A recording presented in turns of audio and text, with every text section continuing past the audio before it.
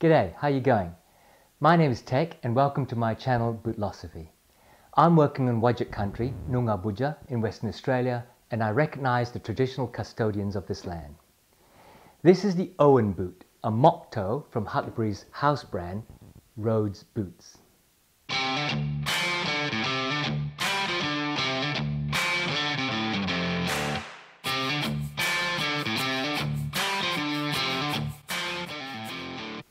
This is the Rhodes Owen boot, Rhodes being the brand and Owen being the name of the boot. Okay, I know what you're thinking. This looks suspiciously like the Alden Indy, just like the one I've already reviewed, and you can catch that review up here. I'd rather call it an homage rather than a straight up copy, because there are some differences other than the difference between a US $265 boot and the Alden quality US $600 boot. You'll see when I talk about the construction.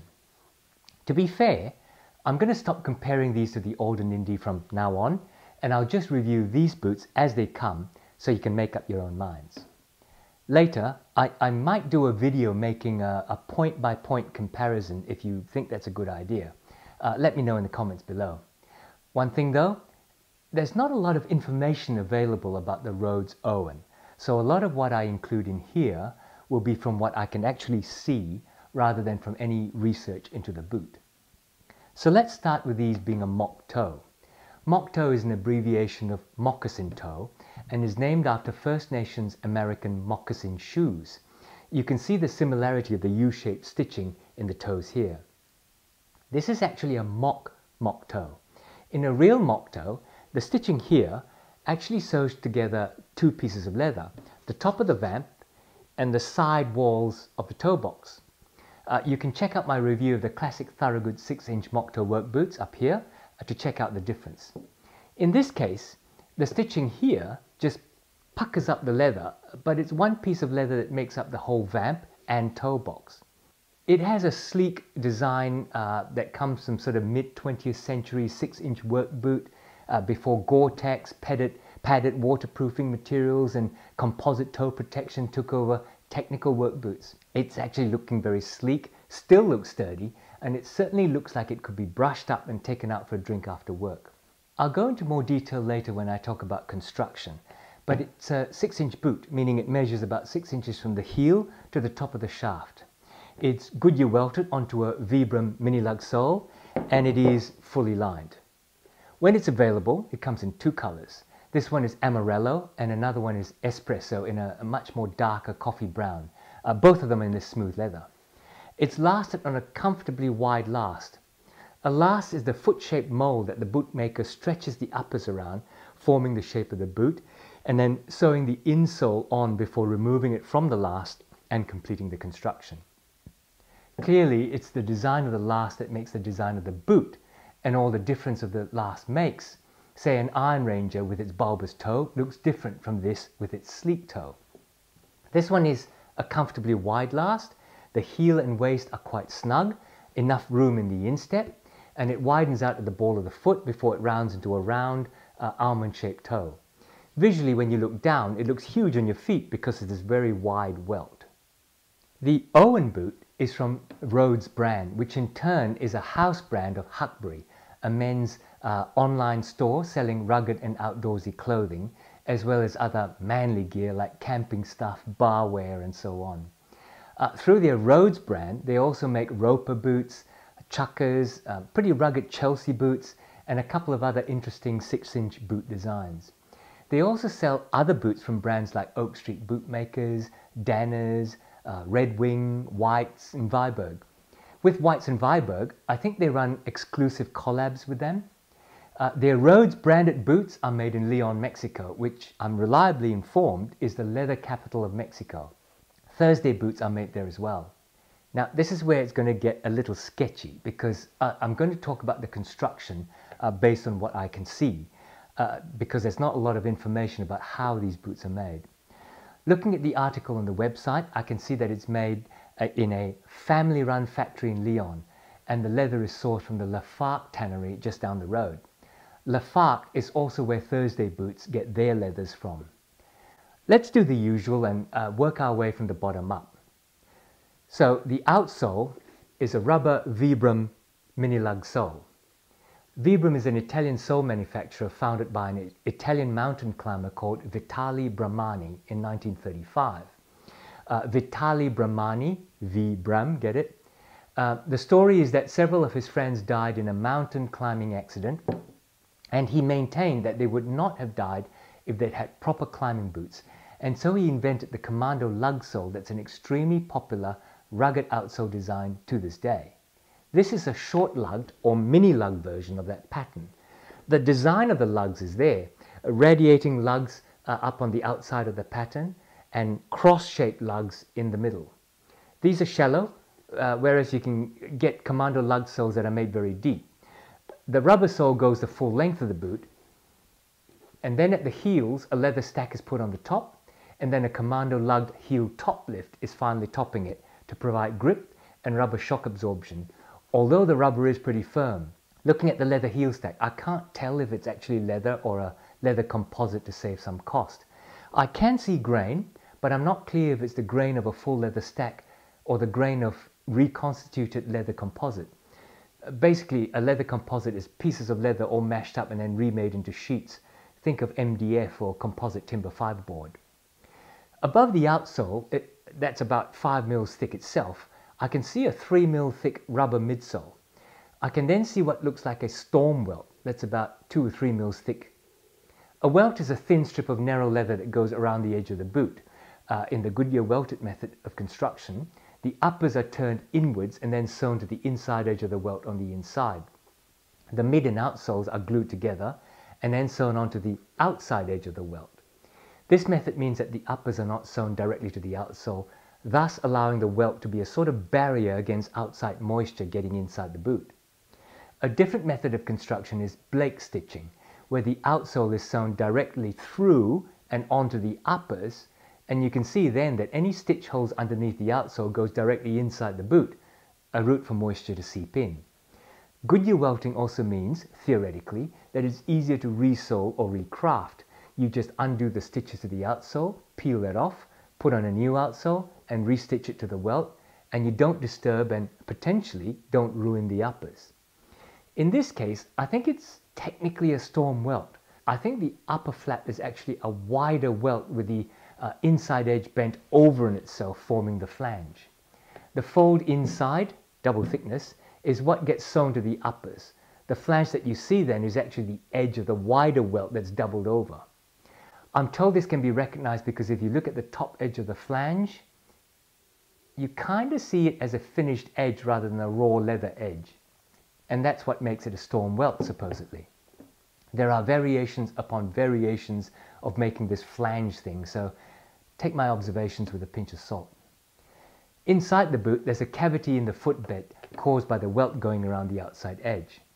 Classically, this is filled with cork, and then classically there's a leather insole covering it, and which your feet actually stand in.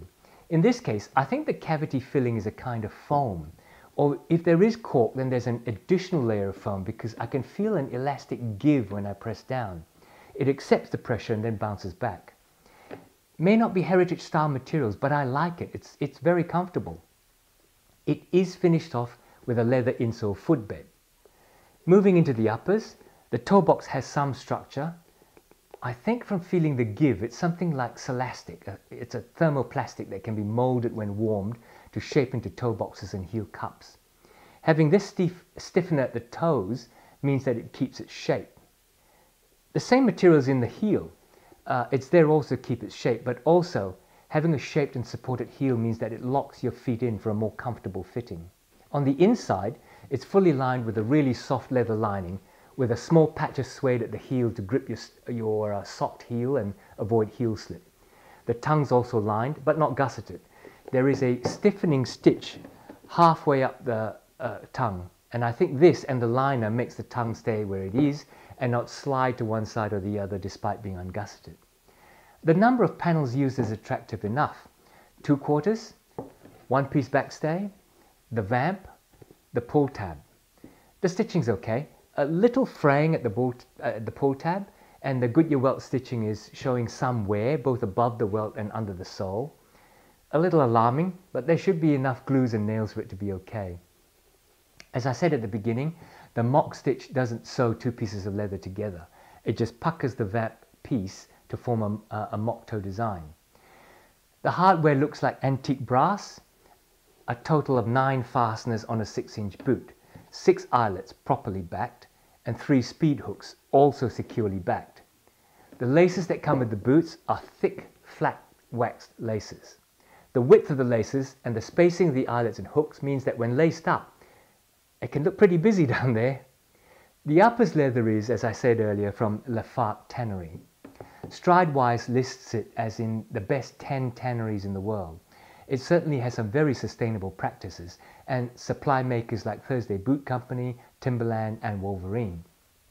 This leather is described by Rhodes as a waxed and tumbled full grain leather, meaning that it contains waxes in it, that it's tumbled for suppleness, and that they don't clean up or sand or buff the grain side of the leather, the hair side of the animal, allowing it to show the grain of the skin.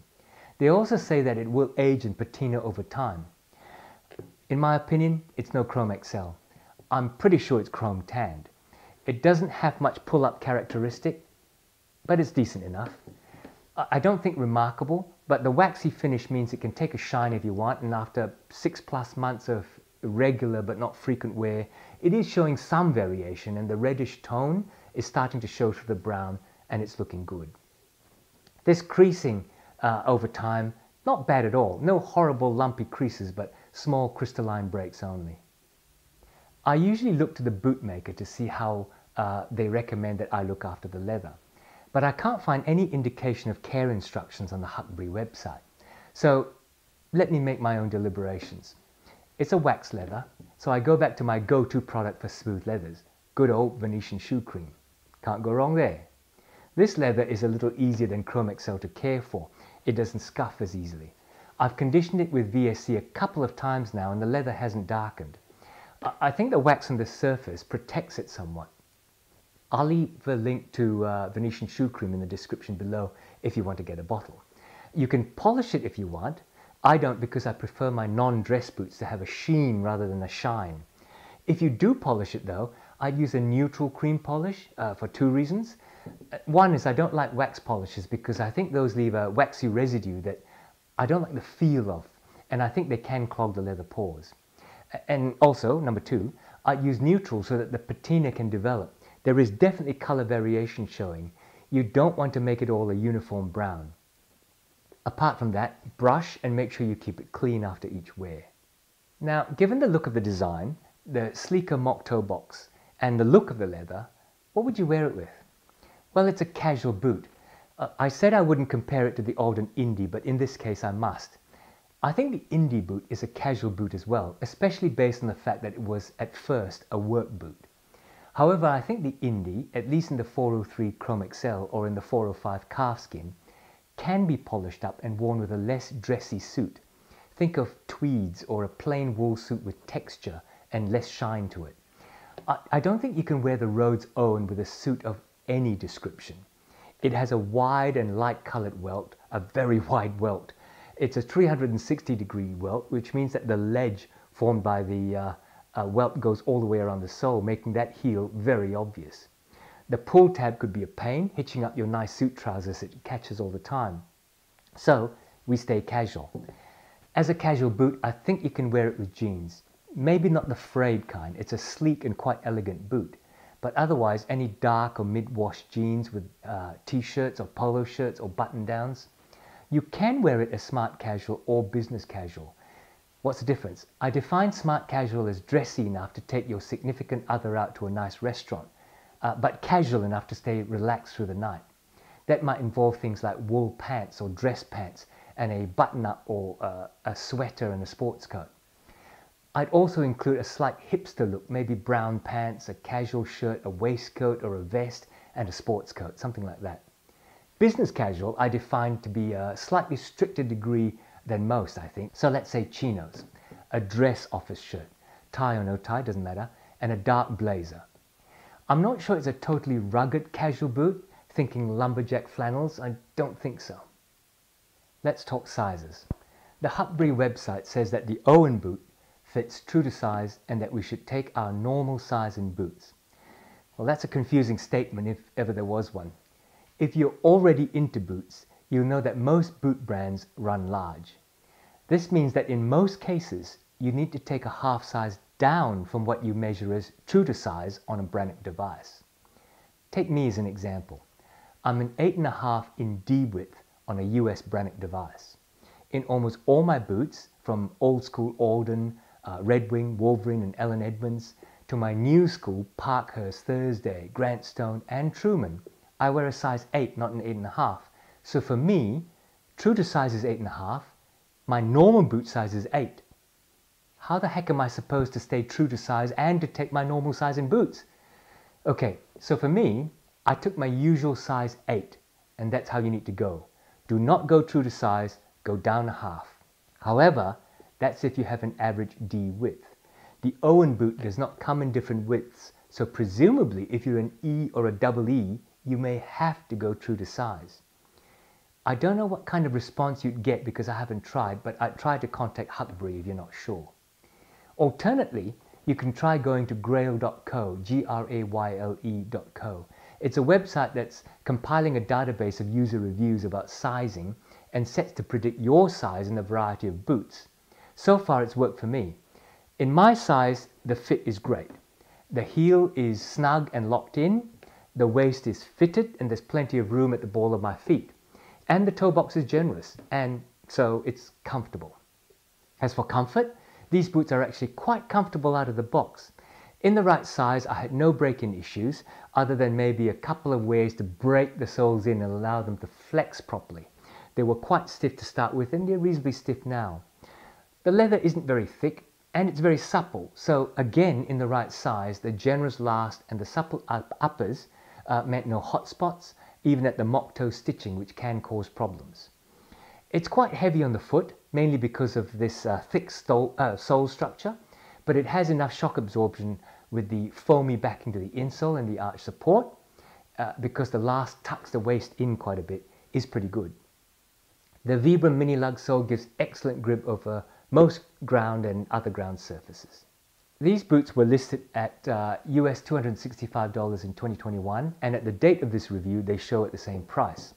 I bought these on sale at US $146, and I still see from time to time that they do go on sale on the Huckberry website at about that price. Okay, these are not Aldens in quality, but you're not paying Alden prices. What you do get is a solid boot. Okay, maybe unremarkable, but solid and good looking. The leather stands up. The sole is from Vibram, tough and it's thick and grippy. To me, it's very comfortable from out of the box. It fits my feet well and doesn't make my feet hurt or tired. And it's good you welted. All in all, even at full price of $265, I think it's pretty good value. The issue if you like them is that you may have to hunt for them. They seem to run out of stock every now and then, but if you're persistent, they come back on the website, and sometimes, if you like the variety, you can get them in suede or wax suede versions. There you go, my review of the Rhodes Owen boot. I hope you liked the review, and if you did, I hope you click on the like button to help me grow my channel. If you want to stay reminded when I put up more boot reviews, click on subscribe as well, and YouTube will tell you when I have something new up. Take care, and I'll see you soon.